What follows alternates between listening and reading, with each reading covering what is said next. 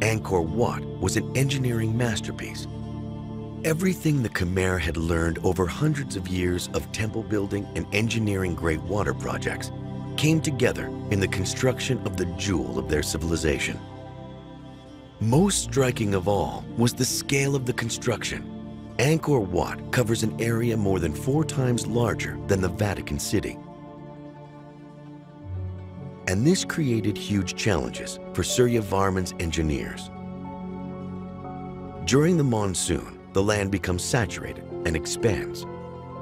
After the monsoon, it dries out and contracts.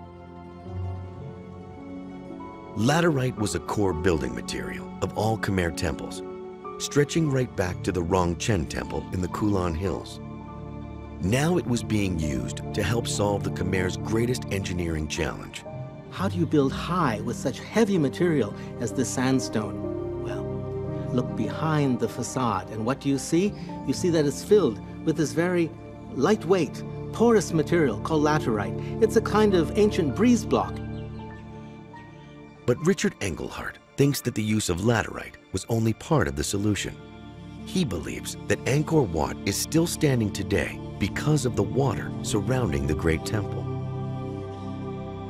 In the ideal Khmer structure, you cannot separate the building from the moat. They are inextricable. They are symbiotic, and you cannot have one without the other, both in the terms of the design and the conception of what we are building and the civil engineering features of it. The construction of the moat surrounding Angkor Wat was a huge operation. It's estimated laborers removed enough silt and sand to fill the Empire State Building 1.5 times. Its perimeter is over 3 miles, and it is 650 feet wide. Then, the moat fills with water. Water is heavier. It's more dense than laterite and earth. So the weight of the water is actually heavier than the weight of the materials you've taken out. Richard believes the weight of the water in the moat pushes back against the downward force of the stone temple. The moat is essential to the success of the entire structure. Without the moat, the structure could not stand.